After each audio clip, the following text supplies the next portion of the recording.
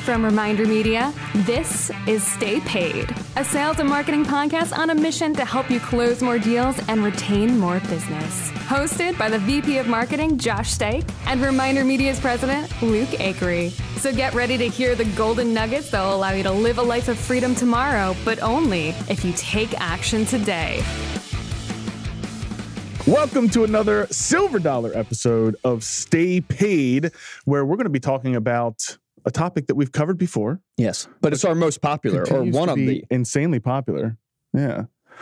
Cold calling is Josh had to start. That little pause there is Josh had to lean over to his phone. No, the little pause is I always write out an intro. Okay. Right? And then I try and have like a more organic jump into it. So I don't want to just jump right into the intro. Yeah. So then I'm trying to like figure out, okay, how do I then take our banter and then naturally go into the intro? There's a lot of thought that goes into this, ladies and gentlemen, like hardcore thought right here.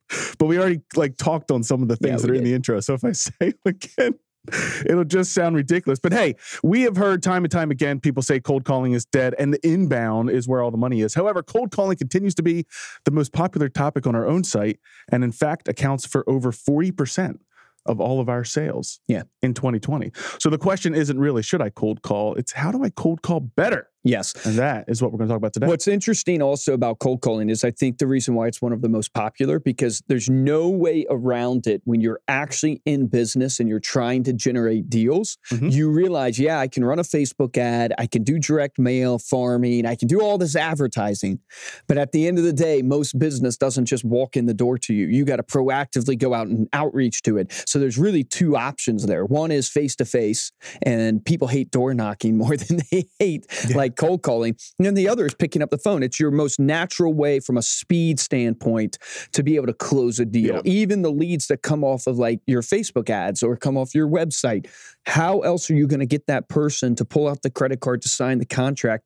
You got to talk to them. Yeah. And the phone is one of the best ways to do that. Well, I think that there's two different types of calls also. There's you generate a lead for your business inbound. Someone raises their hand and says that they're interested. I think a lot of people also want to hear tips on how to make that phone call from an inquiry. The cold call we were even talking about before the podcast in your office, and sort of there's varying degrees. Varying degrees of cold. There's like the phone book, which is about as ice cold as you can get. Then there's leverage. When I first started calling, we were calling just agents, like real estate agents, financial advisors, just off of their online website. We'd go to their website. They have their phone number up there. They would have their stats up there, and we just grab that phone number and call. So it's a lot like calling the phone book, just cold out of the blue. Other types of calls that we do that are start warming up a little bit. Maybe it's the chilled call. It's not quite as cold as cold. It's pretty cold though. It's in the refrigerator. Yeah. Not the freezer. It's not the freezer. No, but it's finding leverage. And this was kind of the thing that we were talking about. We're going to dig into some of the actual tips for when you're making the call. But finding the leverage and giving yourself a better chance for whenever you do make that call, that could be finding information on people online and kind of you may be prospecting them a little bit over social media first before making the phone call. That could be referrals, right? Yep. So referrals are still a cold call. You're still calling somebody without them actually asking for information from you, but there's leverage there. There's a relationship. Hey, someone let me know to give you a call about it. So almost like what you're looking for is speaking something out that will catch their ear, that prospect's ear, that they know about, that they know, okay, there's something important here, whether it's a referral's name, it's a piece that they've written that you've seen, it's something about their company, whatever it is. It's like you're using that as a way to just earn another 10 seconds so they don't bang on you right away. So I'm gonna set you up with a little bit of trust here. So you know how you said you got to mention your accolades at the beginning of speaking, whenever you're doing like a webinar or something like that. Luke's team, and this is just in the last 2 years, because all that we had data to go back on. Luke's team has successfully sold over 30,000 people over the phone alone, just over the phone. Crazy, that doesn't count all the other sales that we've done. And we have a special guest. We have a dog. Oh, you guys have to check out the YouTube video now, because Steve, he got a dog. Now we're calling it the company dog. Her name's Dakota, but she's amazing. She's awesome. She's probably going to hang out the whole episode, so you're just going to enjoy her running around if you watch the YouTube video. And we're going to be recording a video for our upcoming pet edition after this, which is perfect.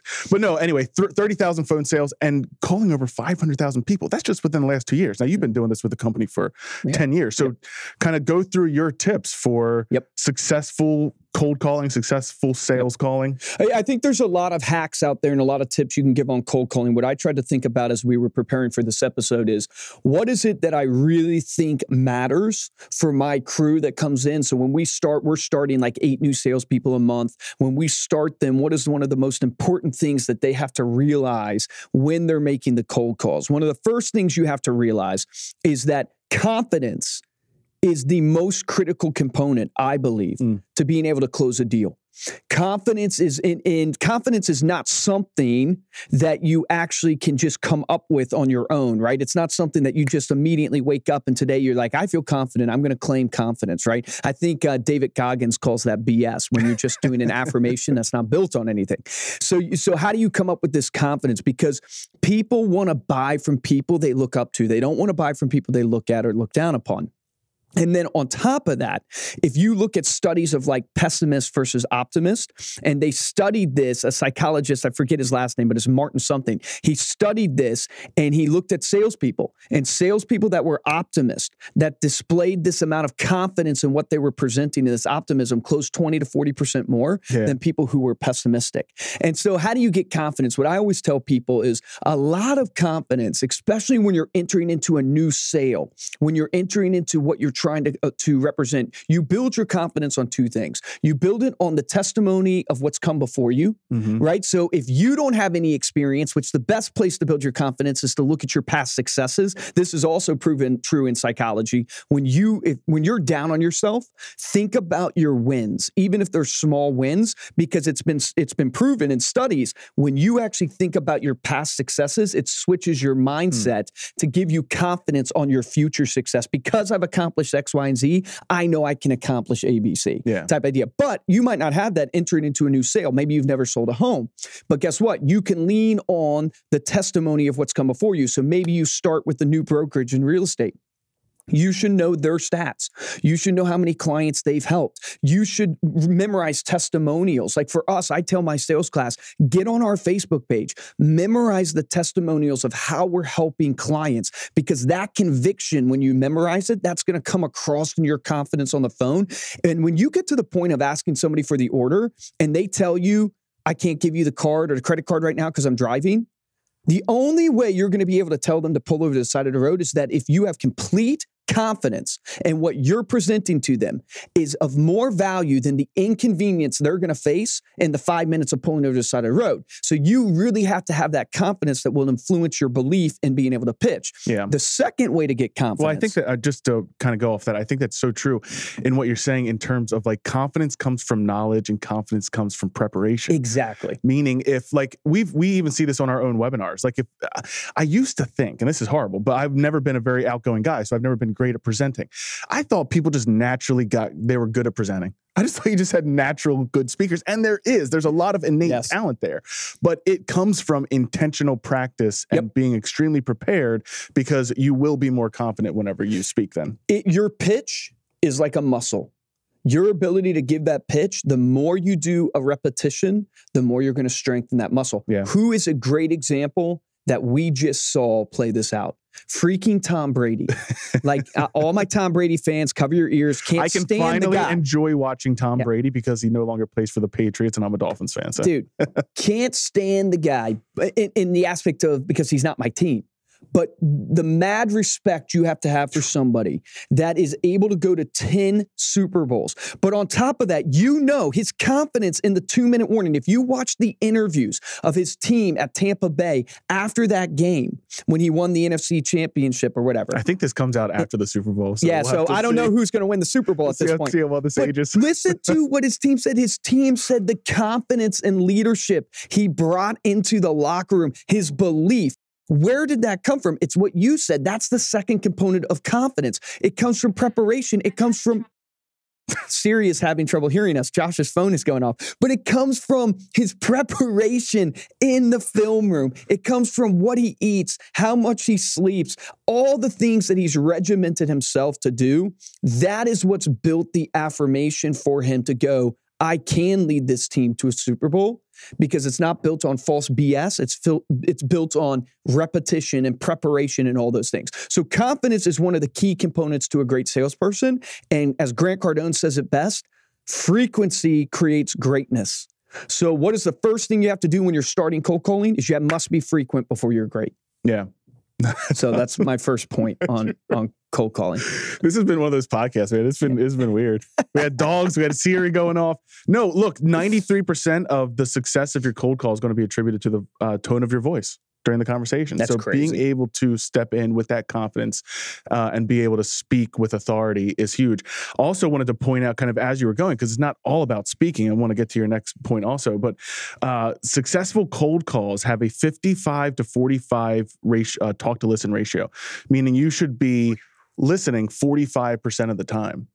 So, well, there's also a study that says drivers are the number one personality for sales.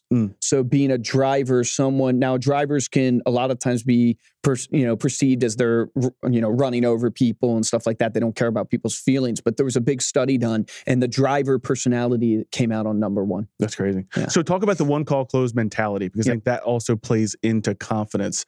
And then we'll kind of wrap up with some tips and tricks for actually having some success on cold calls. Well, the reason why I harp on the one call close mentality is because I believe most salespeople are extremely soft. I think most salespeople, they give up too soon. In sales, it takes stepping out of your comfort zone. It takes putting the prospect in a place outside their comfort zone. Why? Because you're asking them to make a decision. You're asking them to accept change. And most people don't like making decisions, and they don't want to change. And so as a salesperson, and I think the stats prove this out, it proves out in follow-up. The average salesperson follows up 1.2 times. Why? Because they're afraid of that rejection. They're afraid of pushing and making that contact or that prospect feel awkward. But it also plays out in your pitch. Most people will accept the first no or accept the second no. What we teach here is you must at least push through 3 no's. Like you really, and a lot of times you might get 5 no's, 6 no's, 7 no's, right? The reality of it is the one call close mentality is that the first objection people give you, even up to the 3rd objection and more, is not the real objection. The real objection is always value. They haven't seen enough value in what you're presenting, value that you bring forward in order to make a decision. Because I always give the example, if you have $1 million in your hands and you offer that to the prospect, are they going to say no if they can literally see the $1 million? Of course they're not going to say no. In fact, I tell my salespeople, even if they don't have the money, let's say your product is $1,000. They have to pay you $1,000 to receive the $1 million that you're about to give them in your hand. Even if they don't have it, guess what they're going to do? They're going to become resourceful. Yeah. They're going to call their friends, their family. They're going to go to bank, try to get a loan because they believe in the value that you're representing to them. So every time someone, and this applies to like our salespeople who sell the magazine, I say when they say no to you, what they're saying no to is a magazine. They haven't seen how this magazine can result in changing their lives. Yeah. So the one call close mentality is not accepting the first no, trying to close the deal on that call, knowing statistically you probably won't, but you're going to get to the real objection. And the real objection is the key to sales. You got to be direct with people. I'm tired of this BS of dancing around the bush thinking you're going to manipulate someone into saying yes to you. Come out and say it. It's like the start of your sales call, your cold call. State your intention, why you're calling. Don't try to manipulate them. People are tired of that BS and that fluff. State your intention. The stats back it up. Stating a reason for your cold outreach can boost success rates by 2.1 times. Yeah. So you can double your success rate just simply by stating your intention. Most people think they can smooth talk someone into an order instead of realizing, no, this is about presenting value. I believe I can either help a pain that's happening in your life and make it better, or I can help you achieve a desire that you want in your life that you would actually pay for. I'm going to present those to you, give you, and this is the key, is you got to state how you're going to accomplish that for them. You got to state your offer of how you think you can do it. Then you got to create some type of urgency, right? Because people need to buy on urgency. A lot of times deals fail because you haven't created any urgency. And I always tell people the urgency is how fast do you want to overcome that pain? Like you can create natural urgency outside. Maybe it's the spring market. Yeah. But go back to the pain. Like how much longer do you want to live in the pain that you're living in? Yeah. Yeah. Right. No one wants to live in the pain that they're living in. Yeah. They just what I say is buyers don't take a step forward for the fear of the unknown. And you've got to be the person that steps in as the consultant, as the expert that goes, hey, look, I've been there too. In fact, not only have I been there myself, but I've helped tens of thousands of other clients in the same situation. Yeah. And so it's really stating to them that fear of the unknown is never going to go away. I could call you a week from now, you're still going to have that fear of the unknown. I could call you 48 hours from now, you're still going to have that fear of the unknown. But the reality is this, is if you want different results in your life, you got to do different things.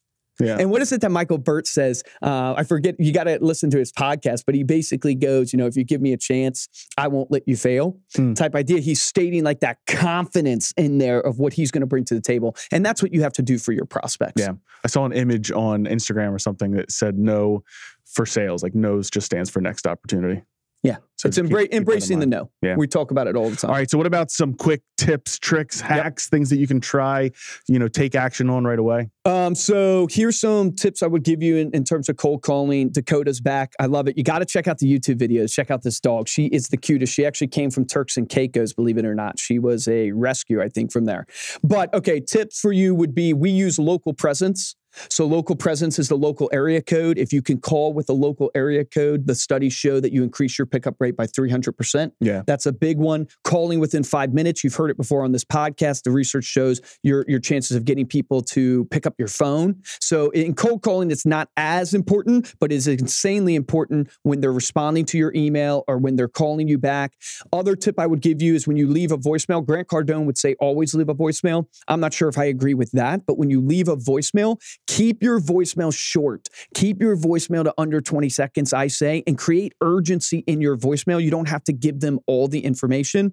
Another tip that I would give you is the double dial technique, but also with the text. So we learned this from Michael Hellickson, but we've been testing it out on our sales floor. So we have over 120 callers making phone calls. So they will double dial, which means you'll call one time and then within a couple minutes you'll call again, but then they'll text. In fact, we have a top producer, Joe Frazier, who a lot of times he'll actually text somebody and go, hey, Josh, you still in real estate?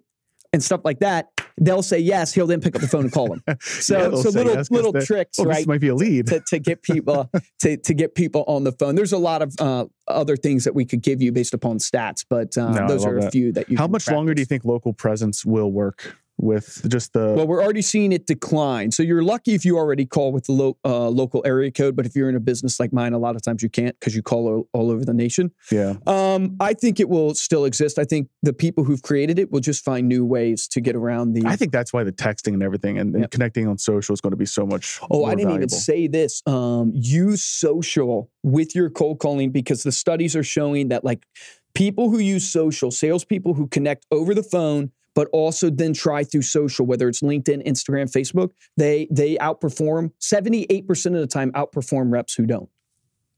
Wow. Yeah. So crazy. All right. There you go, guys. Yeah. You wanted to learn you showed up to this podcast. Yeah. Wanting to learn how to cold call. Yeah. I think you did. Yeah. Well, here's the key to cold calling. Pick up the phone and dial. Pick up the phone Number and dial. one. I didn't even mention one of the most critical components of cold calling is your process and your script. Do the same thing every time so you can track your results. Don't just try something different on every call. It's one of the most important things. No, and I just want to, I brought up the stuff at the beginning and the numbers and everything just to show you guys like, hey, we have been here before. Just to kind of push that even further, the cold calling success rate in general is 2%. Right? So 2 out of every 100 people you cold call, you're going to get a sale. Ours as a company over the last 2 years is 5.5%. So what Luke and what our sales team has done is really kind of perfected this I was going to say, I think process. Our normal days are around, I was going to say like 4.8 or something like that. So even higher than what I thought. There you go, man. All right. Well, thank you so much for listening. You can head on over to staypaidpodcast.com for the show notes and also to check out the video for this episode with the cute dog Dakota. Let's make Dakota go viral. Internet star. We have an entire training series on cold calling that you guys can check out. So if you go to remindermedia.com/cold call, there are videos there. There are ebooks there. There are scripts there that you can follow along with and start implementing some of those things in your business today. I know some people can listen to a podcast and take action. Some people need to go read it. Some people need to interact with it, maybe watch a video. So go check all of that out over at remindermedia.com/cold call. And if you're looking for ways to support the show, we would love it if you subscribe to us on Apple Podcasts or Spotify. Leave a review on Apple Podcasts. We would love to hear your feedback to see how we're doing. And then the best way to help out the show is to tell a friend. The dad joke today came from my dad joke of the day calendar. This one had me chuckling for about 2 minutes straight. Why do Danish ships have barcodes on the side? They're barbarians. So when they dock, they can Scandinavian. No freaking Scandinavian.